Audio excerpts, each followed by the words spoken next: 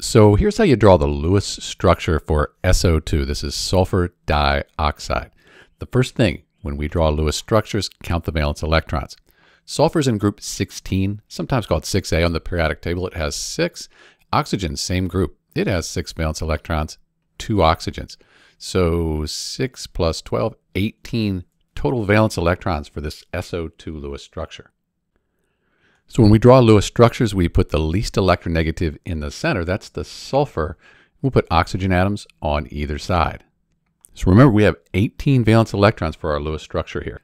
So let's form bonds between atoms. We'll put a pair of electrons here and here. So now we've used 4. We have 18 totals. We have 14 more left. Let's complete the octets on the outer atoms. So now each oxygen has 8. And that's an octet. Sulfur only has 4, but remember we've used 16, so we only have 2 more. Just put them here.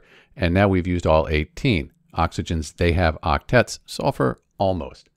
So we could just form a double bond. We could take this pair of electrons, move it here, and now this oxygen has 8, sulfur has 8, oxygen has 8, and this is a valid Lewis structure.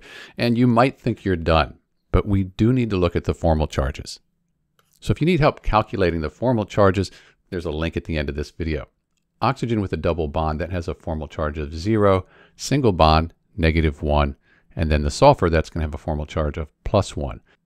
So we'd prefer that these were 0, that they're all 0. That's a better Lewis structure, a more favorable Lewis structure. So why don't we form another double bond like this, and now we have 8 for the oxygen, 8 for this oxygen, and we have 10 here for the sulfur, but sulfur can have an expanded octet. It's in period 3 on the periodic table. Period 3 and below, they can have expanded octets. So when we do that, our formal charges become, we have our double bond oxygen, that's 0, and then sulfur here, if you calculate that out, it's 0 as well. So we end up with formal charges all of 0. So this is actually the best or most favorable or likely Lewis structure for SO2, sulfur dioxide.